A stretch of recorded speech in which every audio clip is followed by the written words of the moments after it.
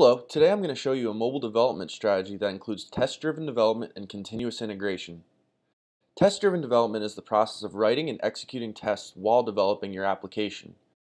Continuous integration is the process of integrating code to a common repository daily, and we leverage it through tools like GitHub and Jenkins. GitHub is our go-to repository for code sharing and is a huge part of this process. Jenkins is our continuous integration server, which is responsible for scanning GitHub for any updates made to our projects, and when it does, it executes a suite of tests using Appium and the Selenium grid.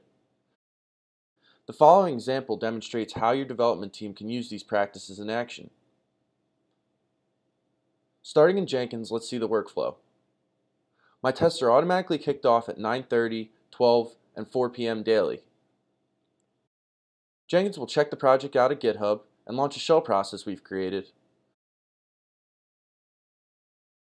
The process includes launching the Selenium Grid Hub, launching any emulators on nodes we specify, which starts separate Appium instances, and kicks off our automated test suite.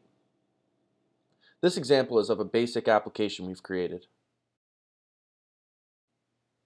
Let's say we have a new feature of our application that our developers need to add.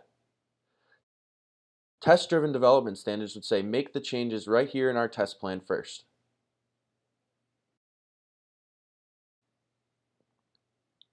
Next, you would make the changes in your application.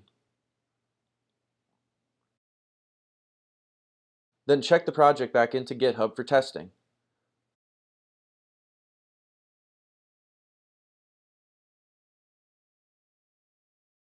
Jenkins will take care of the rest.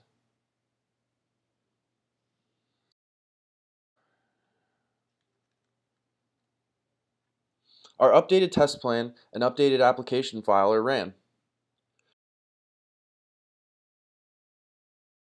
Reports are printed back to stakeholders with concise results. This is the most effective way to develop your application and guarantee quality throughout this whole part of the software development lifecycle.